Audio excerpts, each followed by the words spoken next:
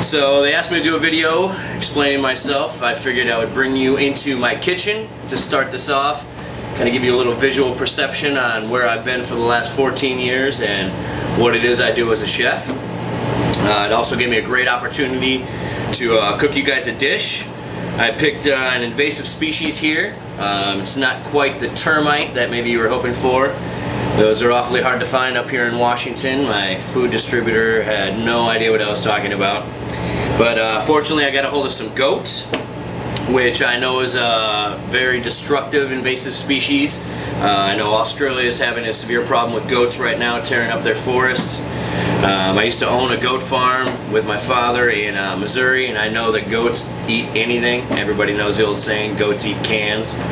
But what happens is these goats get into the forest and they clear everything out. They eat roots, they eat the bark off trees and anything green. And unfortunately for the native species, there's nothing left for them to survive on. So either they're forced to leave the area or they stay and starve to death.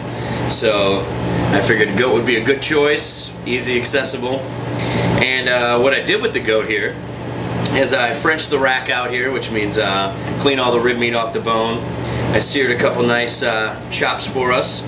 I served that with a frisee salad with some beet greens, which are real tanniny, which will accent the flavor of the meat, because goat meat is kind of a combination of wild deer and lamb.